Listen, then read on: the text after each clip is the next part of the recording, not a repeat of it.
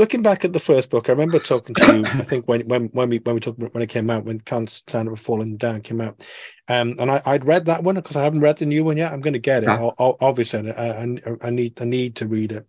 I think Elvis Costello, we said at the time, maybe didn't come out of that book particularly well at times. And I think you said you had some form of redress in mind. Yes, you weren't the only person to mention those Elvis Costello stories and see Elvis in a bad light because of them. But there were two situations that I described where he was just being very performative. He suddenly had an image that he needed to live up to. So the first one in the first book was on the first night of the this year's model tour in Belfast, where there was a kind of small party back at the hotel.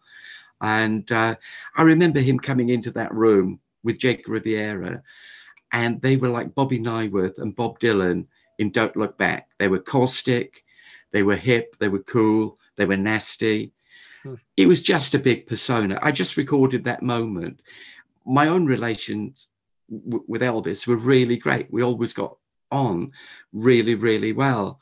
A mutual love of country music, for instance. Of course, yeah. He was a big Graham and Emmylou fan. And also, Willie, Merle Haggard, Johnny Cash. And I was a bit shocked that my genuine affection and admiration for him had been a bit discoloured by what I'd written. There is a very, very long Elvis interview in the new book, and it was done around the time of the release of Spike, and I did it in I love Dublin. that album, actually. Yeah, one of his last great ones. Yeah, I think I totally agree with you. Yeah, there's Blood and Chocolate that comes a bit later, which is a ferocious masterpiece. Still be Spike for me, sorry? Still be Spike for me, I think. Okay. Well, anyway, it concentrates on that. But the circumstances of the interview, we'd been to, he'd appeared the night before at the Irish Music Awards, singing a version of Dark End of the Street, actually, with Christy Moore. And there was a big sort of after show at some country mansion just outside Dublin. And we went and we hit the bar like longshoremen. And I think it's possibly we were drunk before we were shown to our table. Elvis was in the mood to get really plastered. And we had a great time, rather forgetting that we had to meet early the next morning to do a formal interview. It was meant to be a two-part Melody Maker cover story. So, couple of hours with him at least. So the next day we were dreadfully hungover, feeling very, very sorry for ourselves. And we went up to Elvis's room and started ordering beers in, which kept arriving through, and they just kept us going through the afternoon.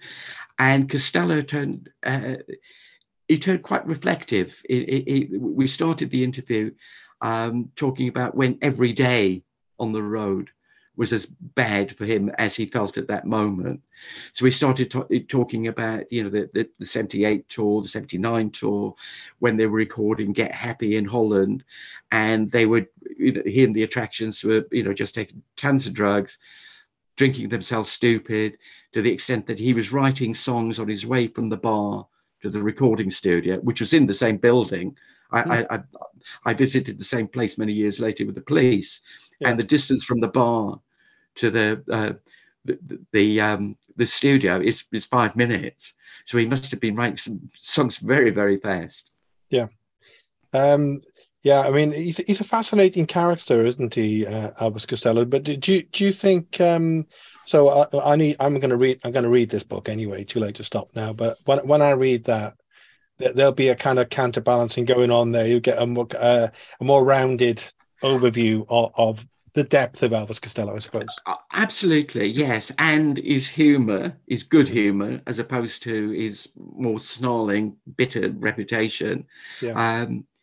But yes, I hope that anybody having a fixed idea of Costello from the first book will have that rather altered by reading the piece in the new book.